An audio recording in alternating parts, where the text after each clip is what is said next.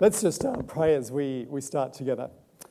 Father, I just want to thank you for this time that we can share together. And we can really, as we were discussing before, we can really trust you in all that you're doing in our lives. And Father, I just pray that your Holy Spirit, who's present right here, you'd speak very, very clearly. And may we just know both your reality, your power, as well as your love. is my prayer in Jesus' name. Amen. Amen. Stephen Blanchard, and I'll put his picture up for you. Stephen Blanchard walked up to the front door of the house, and you could tell he was very, very determined, even a little bit angry. And he knocked very loudly at the front door. And as the door swung open, the person inside the house scowled as soon as he recognized Stephen. "What do you want?" And Stephen said to him, "Look, mate, all we want is the baby. Just hand over the baby, that's all." And the guy in the house just slammed the door. Bang! And Stephen sighed. It was like it had always been with his brother-in-law. His brother-in-law had always been so possessive. You know, what's mine is mine and nobody else is going to get it. He hadn't changed at all. And as Stephen walked away, he walked away with this discouraged, dejected look on his face. It actually took a court order from the Parramatta family court to finally pry baby Trudy out of her father's arms and back into the arms of her mother, Andrea. A couple of months later, Stephen was walking home. He finished late at night on the 22nd of February 1980, following the route that he always took back home to his place, a place where Andrea and Trudy had taken refuge. He opened the front door, walked past the front room of the house. There, Andrea and Trudy were sleeping peacefully in the front room. He walked all the way to the back room and, exhausted from his day work at the working men's club, the club, he fell into bed. As darkness and quietness settled on that house, a couple of hours later, there was a click at the front door, and slowly the door opened, and someone very quietly walked past the front room of that house, all the way to the back room, opened Stephen's door, walked up to the bed, bang! Shot Stephen in the head. And as Stephen's body fell limp, the person grabbed the body, picked it up, put it on his shoulder, walked out of that house beside those two sleeping mother and daughter, put the body in a car, drove to Quay Creek, wrapped 11 bricks around that body, and then threw it in the river. It took days for the police to actually find where Stephen actually ended up. And during that time, the father, Len, and the mother were still battling it out for the custody of Trudy. And the Parramatta family court made the decision. The judge there, Judge David Opes, which you see up there, Judge David Opes saw the issue, saw the personality, and basically came down in favour of the mother, Andrea, and basically restricted the access of the father, Len, to the daughter, restricted it down, his access down even further. A couple of months later, in Wallara, in the home of David Opes, the family was sitting there at the table having their dinner. And as they were sitting there, the doorbell rang, ding dong. And as David went up to go to the door, he opened the door and he heard the car alarm going off. He walked outside to see why the alarm was going off. As he walked around the corner, bang! Straight in the stomach of Judge David Opes. He fell to the ground, and his wife, not knowing what happened, about 20 minutes later, came out and found her husband lying unconscious on the ground. Following close behind was her or their son, Joshua, and he saw his dad lying there. Judge Opes died later that night in hospital. 4 deaths, 5 bombings, and basically dozens of people killed by the same person. And yet it's actually been one of the most significant unsolved serial crimes in the history of Australia. There was one prime suspect that linked all of them. It was the father of the little girl, Trudy. The problem was that police could not find any evidence, substantial evidence, that they could pin this person, down. Until now. They just could not pin it down, this guy who was connected with each and every of those crimes. Until now. You see, Andrea's sister Judy had joined a church in Casella. She had joined a church in Casella and was going there regularly. And Casella happened to be very close to where Len actually lived. And on the 21st of July, 1985, when about 100 people gathered to worship for their weekly worship service, much like what we have now, as they worshipped together, a huge bomb went off, destroying their church and killing one of their members and also maiming and injuring dozens more. Still, even with this church bombing, there was not enough evidence to charge Len. They just couldn't nail him. But turn the clock forward 30 years. The police decided to continue to pursue this case. And what they did is that they found a sample of blood in the church. They took it to the lab and they tested it. They tested the DNA.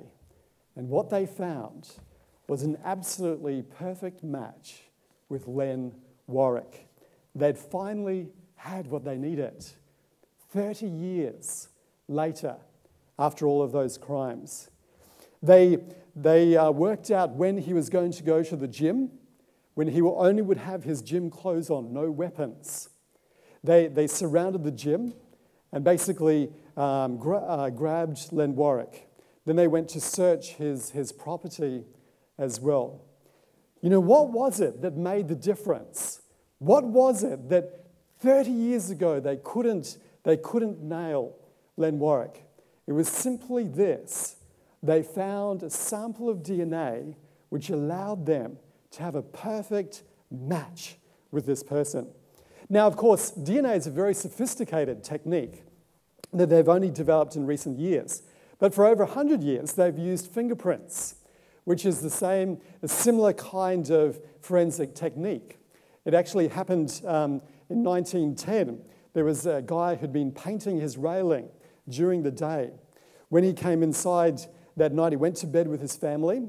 The family heard a sound. He went out to check. There was a scuffle, and the guy was shot. When police looked around that home, they went to the window where this railing was, and there on the railing was 4 incredibly clear, distinctive finger marks. And they're able to pinpoint, able to match perfectly the person who'd done it. And the other thing, though, is, of course, maybe sometimes you don't have enough time to actually do a DNA test. You don't have enough evidence to use fingerprints. What about at the bank? I happen to bank with HSBC, so Hong Kong Shanghai Banking Corporation. And sometimes maybe I've forgotten my customer identification number or my customer service number or PIN or whatever. And so instead of the customer service agent just hanging up the phone on me saying, I refuse to work with you or even help you out, what's the person will do, the lady on the phone or the guy, they'll go through a security check with me and they'll ask me a whole list of questions. First of all, they ask me, what is the date of your birthday? and I rattle it off. 11th of September 1974. What is your home address? And I'll rattle that off for them as well. Where were you born? And I'll rattle that off for them as well. What's your mother's maiden name? And then finally, how many accounts do you have with HSBC? And by the time they've gone through the HSBC security check, they have figured out enough information to know that I'm the person that belongs or owns those accounts. They know that they can trust to go ahead and work with me to talk about my bank account information because they've gone through the security check with me. It's really, really amazing.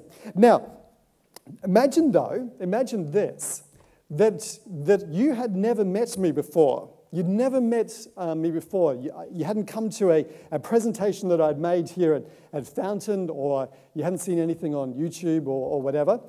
And you came up to me and told me, I know exactly who you are. I know everything about you.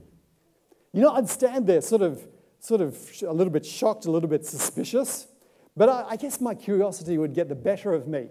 But imagine if you went on to tell me this. You know, you were born in Chunwan Adventist Hospital in Hong Kong. You have a twin sister who's 7 minutes younger than you, and her name is Genevieve. And she works as a pediatrician in Auckland. Your father was born in Nykarleby in Finland, but he speaks Swedish.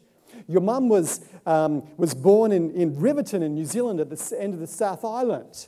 They met in Newcastle, the Royal Newcastle Hospital. They went on to get married and live in Warburton down in Victoria. And you went to high school. You went to high school at the United Christian College at Shek Kip Mei in Hong Kong. You know, when you finished high school, you were thinking of doing either music, you were thinking of mathematics, theology, or electrical or engineering. And when you'd finished that, all of that in Christchurch, New Zealand, you then went to England, to Cambridge, where you lived with an atheist by the name of Jane, who was half Polish, half English. And you shared a house in Belmore Close. And you met your wife. You met your wife at the University of Queensland at an outreach program that was called the God Theorem. You know, I'd be standing there going, incredible. And then suddenly I'd be going like, hang on a minute. Somebody has given you inside information. Somebody has given you all this information that knows me so well that you can know all these details. Or maybe you were just trawling through Facebook and you got all the information there. You know, the incredible thing is this. Is that what we have with Jesus is exactly the same thing. We have a identity check for the Messiah that is so detailed. It's like rattling off all of those details about me. It's absolutely incredible. The Messiah, of course, was the person that God was going to send into the world to deal with the incredible, almost unseemly problem that you couldn't even solve with suffering and pain and death. And God was going to send that person in. You know, the reality is that Adam and Eve broke their relationship with God. They didn't trust him. They broke that at the Garden of Eden. And yet God came and said, I'm going to send you someone. Even though you've chosen to walk away from me, I'm going to send you someone who will be able to bring you back. Now, of course, as we know from the Bible, Satan was there to deceive. And he was even going to try and deceive people about who the Messiah was as well. And so God was so committed, he wanted so much for us to know who the Messiah was, that he gave incredible information about who this person was. He gave it to prophets, messengers of God. And it's amazing what information we have. Just come through with me. The information that we have about the Messiah.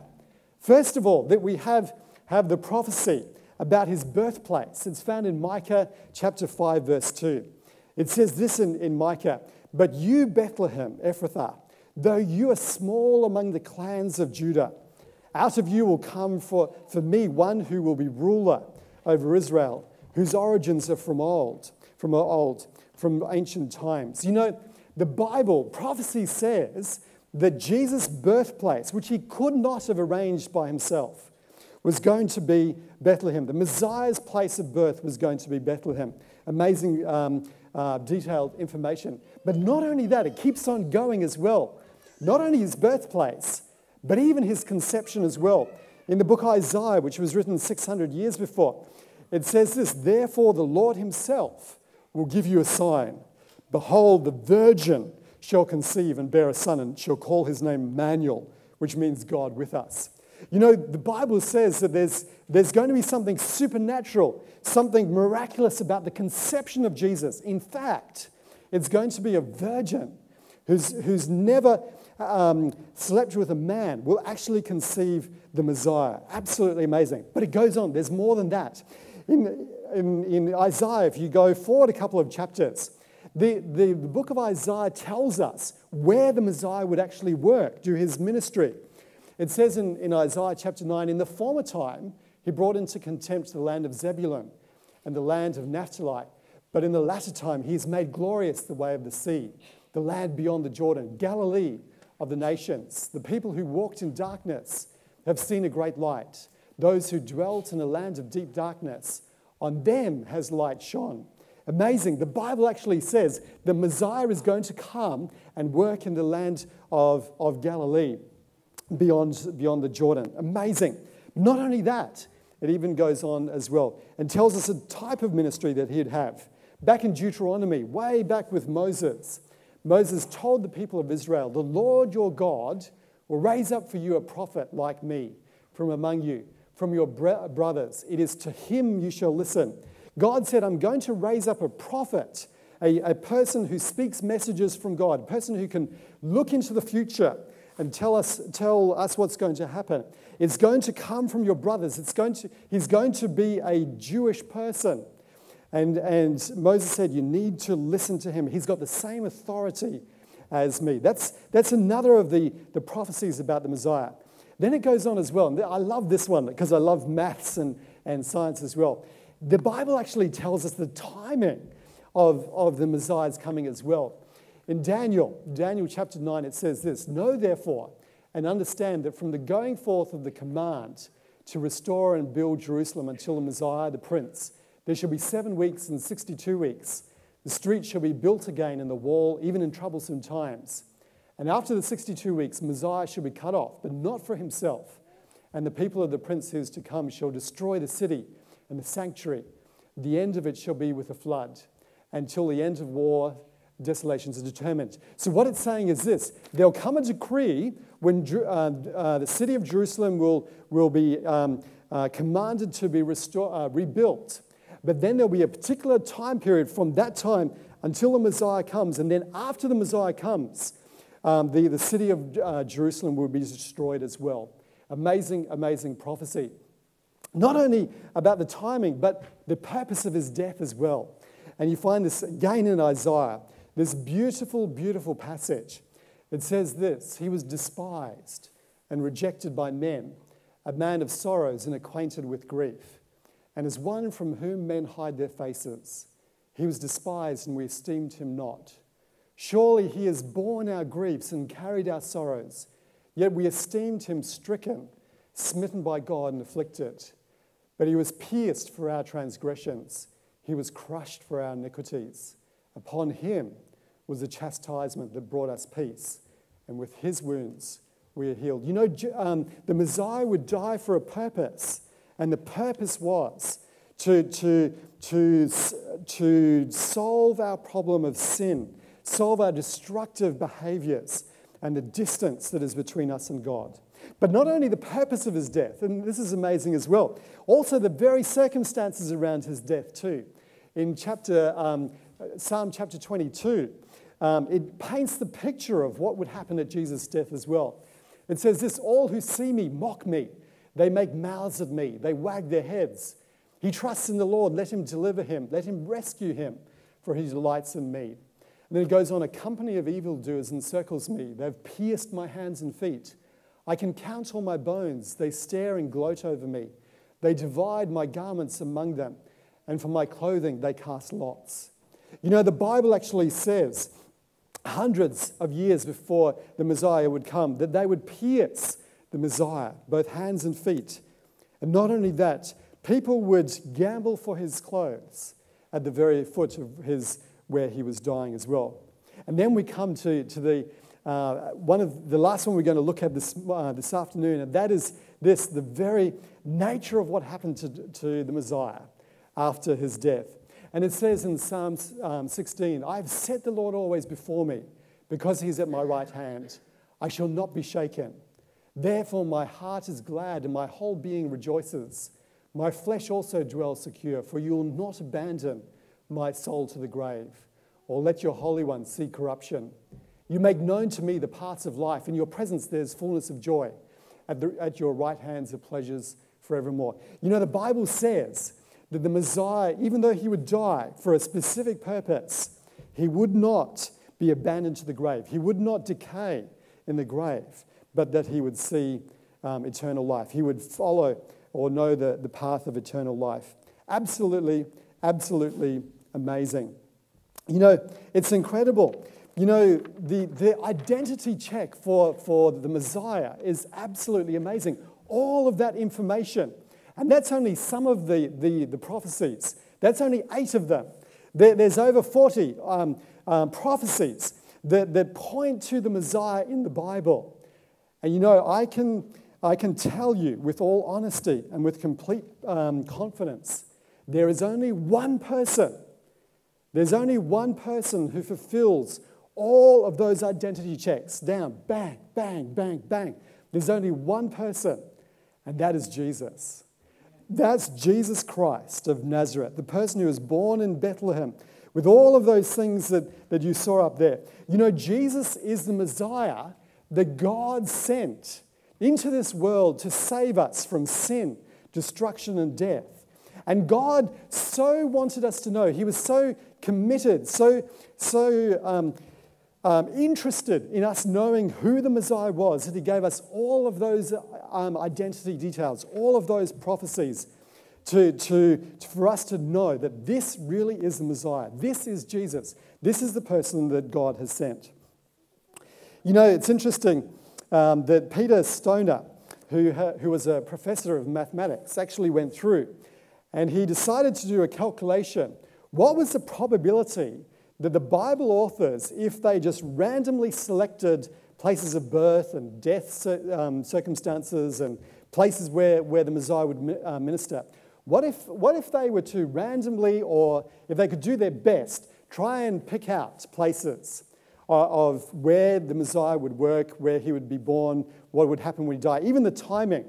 And he did a calculation of what that probability would be. And what he found was absolutely mind-blowing. Absolutely mind-blowing. Let me illustrate for you. I know you've probably been wondering what is up here in the front. And I know that Barend and Tim and those guys have been very, very interested as well. But I have down here a bowl of coins.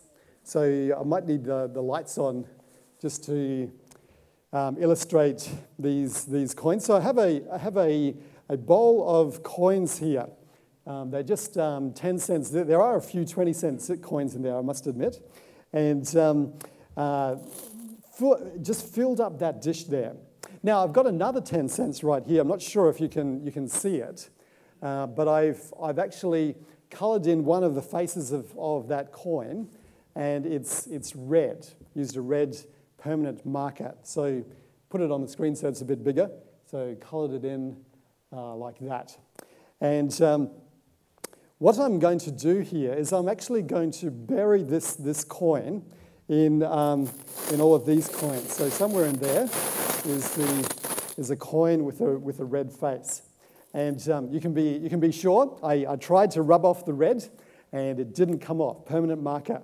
Now, does anybody really love money in this room?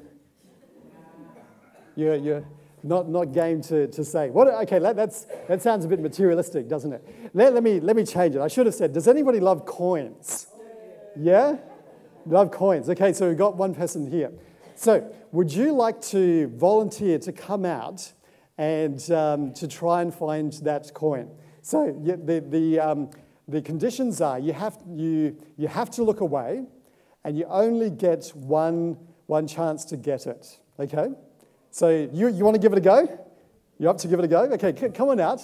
So what your goal is to try and find the one single coin which is red. Now, I'll give you the number. So there's 1,150 coins in this jar. So you have to look away. You can't look down there, and you can stir around as long as you want, not too long.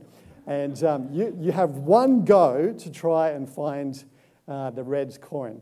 Ready to give it a go? Ready. Okay, give it a go. Is it red? Oh. No, put it back. Anybody else like to give it a go? Okay, you sir. Yep, come down. You're a kid. You're still a sir. You're still a sir. Come down. So I have to stir it up a bit. There we go. So come on down. And remember, you have to look away, and you only have one chance. So you can't cheat, and you can't have multiple times. Yeah? You reckon you look away? Okay, give it a go. You can go as deep as you want. Or you can go top, middle. Is it red? No. Oh, no. Anybody else like to give it a go? Okay, come down the front here. Let me... Okay, so you know the drill? You have to look away. You get one chance to find the coin. And it has nothing to do with size. So there's 20s and 10s, so don't... No. Okay, so three goes, three different people. And of course, if you do the maths of this, the probability that you would find that coin is 1 in 1,000. That's simple probability. Because, there's a few more. I should have put 1,150, but roughly that. So that's the probability that you would find that red coin. Now, there was some of you who are really quite excited. Obviously, you really like money here. And so you're really quite keen to try and find it. But let me change the scenario. Let's say, for example, that I'd been able to talk the HSBC Bank to give me enough coins to fill all the bottom of this lecture theatre with coins, up to half a metre with coins. And I painted just one coin red, one side red. I buried in it, and I asked any of you, you come along here, and you can walk around. You can't look, so you're blindfolded. You can walk around, and then you can reach once down, and you pick it up. What do you think the probability of finding that coin would be? Would anybody be willing to do it? Give it a go? Maybe somebody would give it a go. Let me change it. What about if I got enough coins, enough trucks of coins from the HSBC Bank to fill the entire UTS campus? Well, there's a few different buildings, but maybe this entire building with coins all the way to that level. I painted one coin red and invited you to go and try and find it. What about if I even covered the whole of New South Wales? You know, the probability that the Bible authors, the Bible prophets, got 8 of the prophecies about Jesus right in terms of who he was, the identity check, is 1 in 10 to the power 17. That's equivalent to me covering the whole state of New South Wales with coins up to half a metre, and then giving you an opportunity to walk around the whole state of New South Wales and one opportunity to reach down and pick it up. Do you reckon you could do it? The probability is almost impossible. And the thing is this, remember this, that's only 8. That's only 8 of the prophecies about Jesus. In fact, we've got 48 or even more, all the way up to 60. If there was 48 prophecies for the Messiah that we tried to get right by simply randomly picking information for the Messiah or using our best knowledge, but without divine help, the probability of getting that right would be 1 in 10 to the power 157. That's 1 with 157 zeros after it. Absolutely amazing. Do you know that that number is bigger than the number of atoms in the entire universe? The probability that all of the prophecies matched Jesus is like finding one atom in the whole of the universe and getting it right. Absolutely, absolutely incredible. You know, and that's the fascinating thing is that Jesus actually did it. He actually matched all of those prophecies. He matched all of those prophecies. You know, that is how far God is willing to go for you. God not only sent Jesus from heaven to earth to die for you on the cross, he gave information to human beings down through the centuries, hundreds of years before Jesus even came, so that you could have this kind of probability of knowing that Jesus is the Messiah. Nobody else matches the person that God sent to solve your problem of sin, your problem of pain and suffering, so that you could look into the future and not just say that death is the end of it all. No, you could say, I can have confidence that if Jesus is the Messiah, if he was raised back to life, I can have eternal life. I can be with Jesus and live in God's kingdom forever. That's the kind of commitment that God has for you. Absolutely incredible. And the question is this: what is your response to Jesus going to be? What is your response going to be? Are you going to say, thank you? Thank you for coming all this way. Thank you for passing the most stringent, the most tight, the most detailed identity check this world has ever seen. What is your response going to be? On the 20th of March, 1980, there was a seismograph reading at a Californian volcano monitoring station. A moderately large earthquake was rattling the side of Mount St. Helens, a volcano that had lain dormant for over 123 years. The seismologist who was watching these jagged lines on the seismograph raced to call his supervisors. Something significant was happening here. Something was going to happen.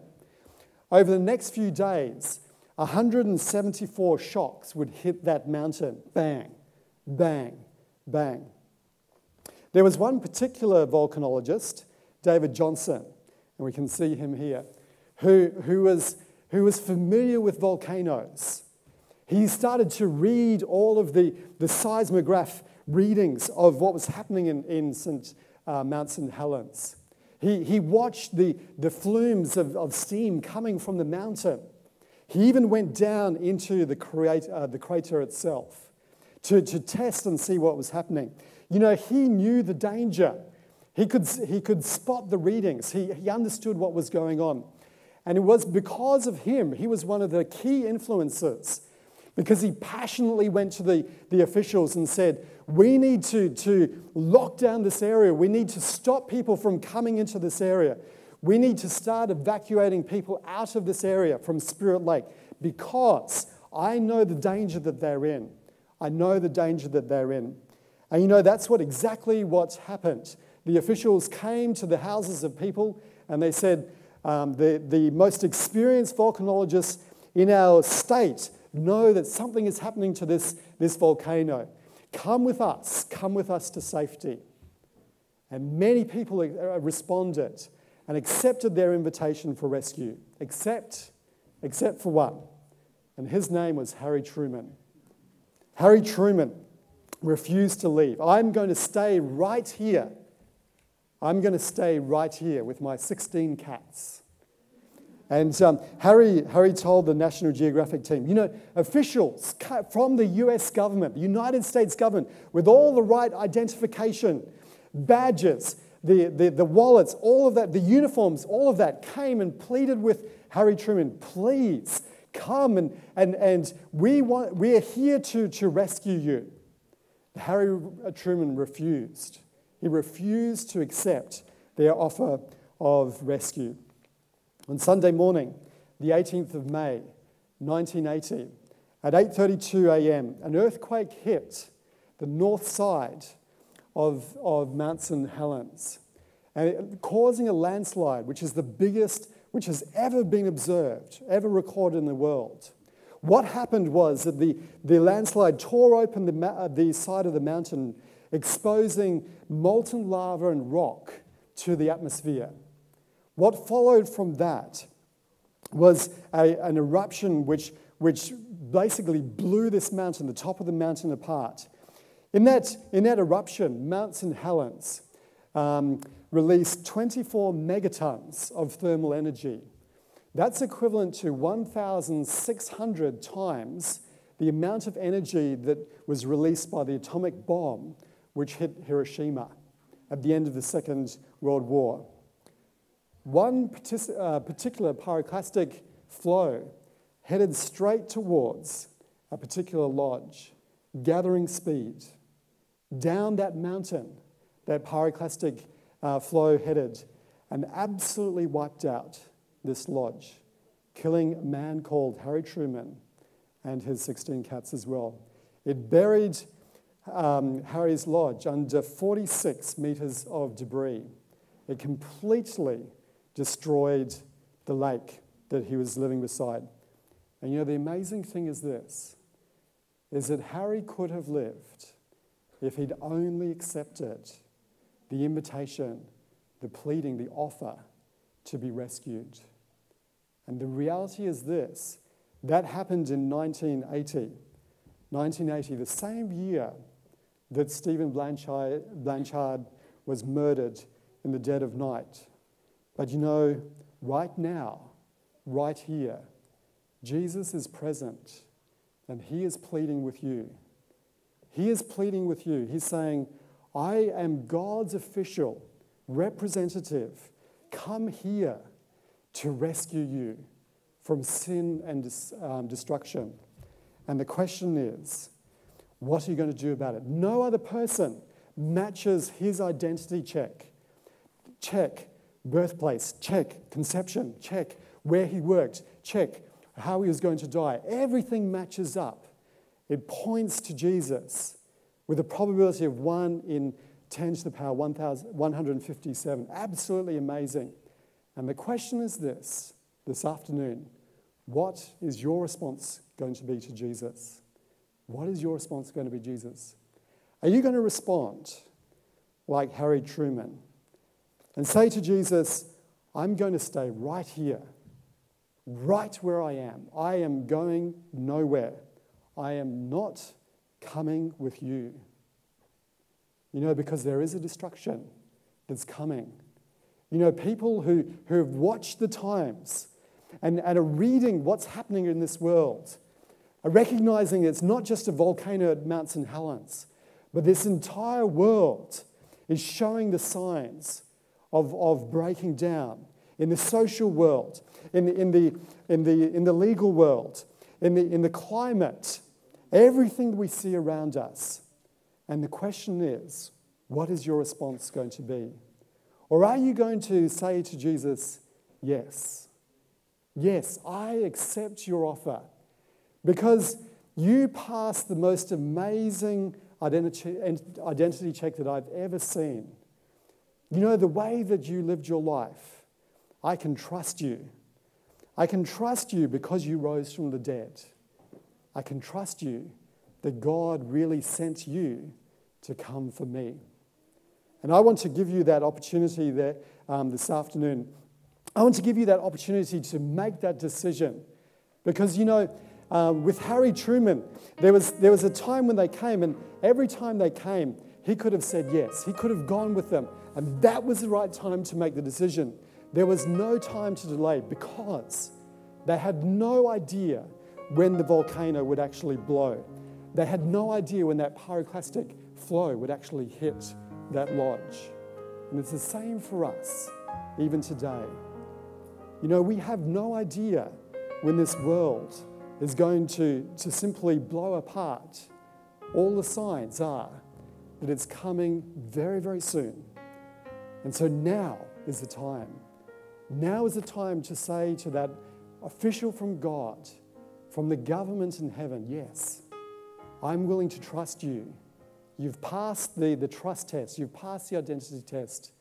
I'm going to follow you no matter where you take me because I want to live with you forever. You've won my trust. And I want to give you that opportunity this afternoon. Tim and his team have got a number of decision cards that we would like to give out to you this afternoon. And you can make a number of decisions. And no matter where you're at in your journey, in your spiritual journey, because I know that you've been journeying with Fountain over the last few weeks, few months, maybe even years. You've been here. But maybe you've been like Harry Truman. Maybe you still haven't said yes to Jesus. You've said yes to Fountain because you're here. But the question is, have you said yes to Jesus? And on this sheet here, which is coming round, and there's pencils as well, so that you can put down your decision. There's 3 decisions, so it's not complicated at all.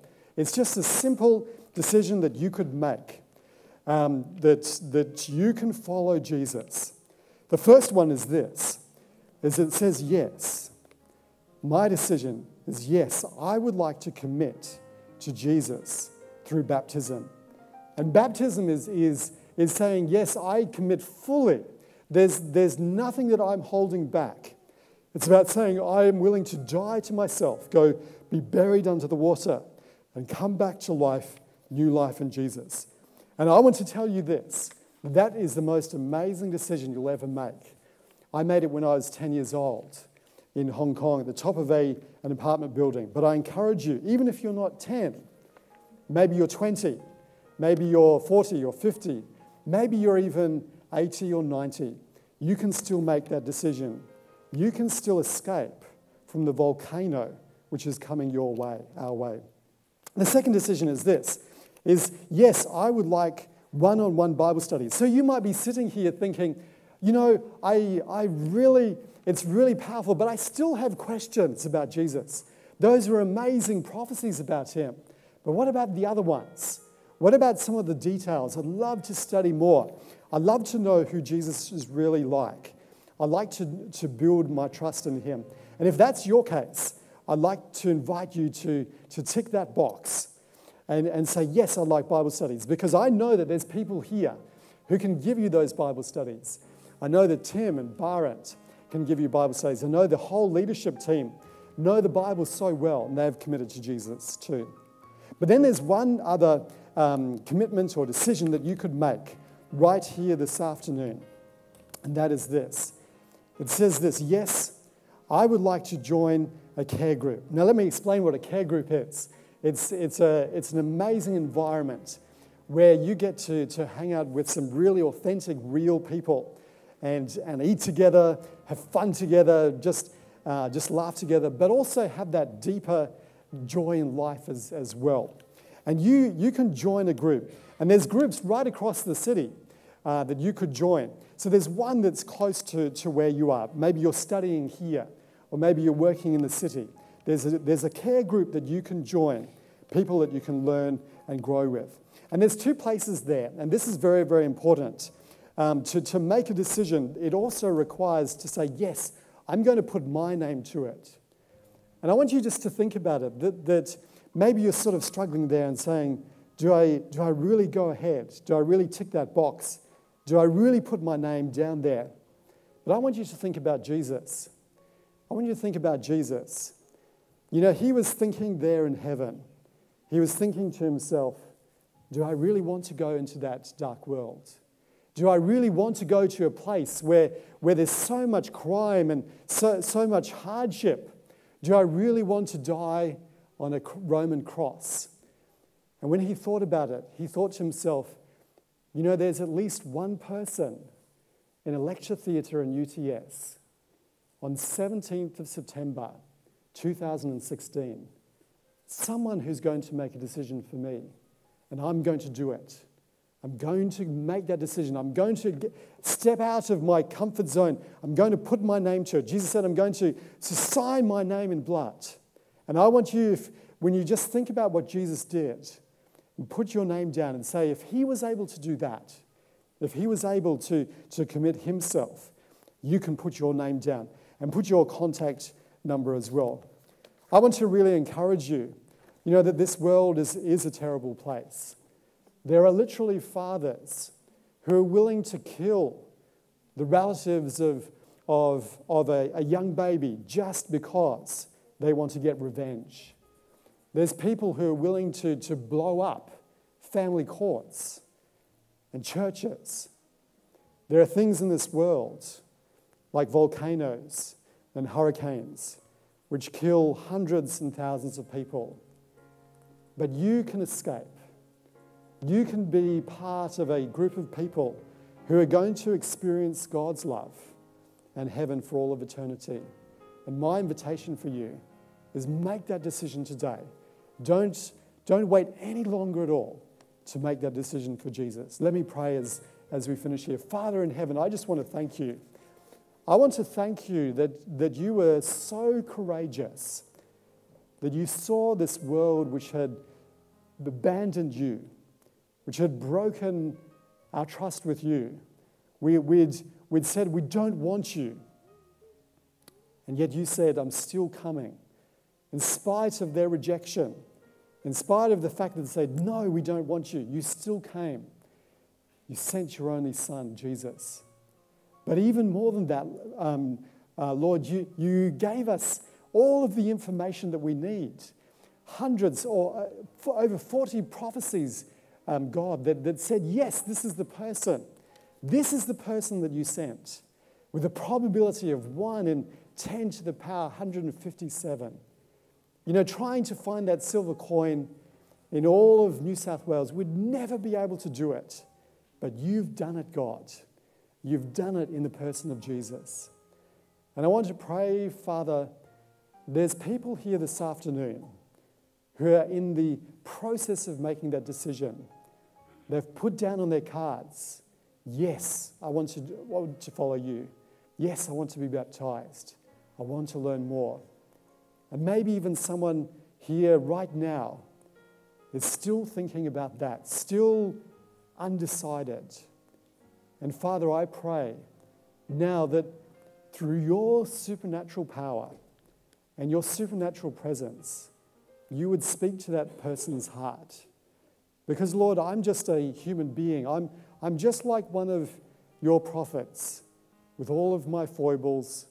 I'm just with all of my idiosyncrasies. But you are God. You are present here. You can speak to every single person's heart. You have the power to transform people's lives. And I pray that as you speak to each person, that they would know that they can trust you. They can trust you not only now, but in the week to come, the rest of this year, and for all eternity as well, is my prayer. In Jesus' name, amen. Amen.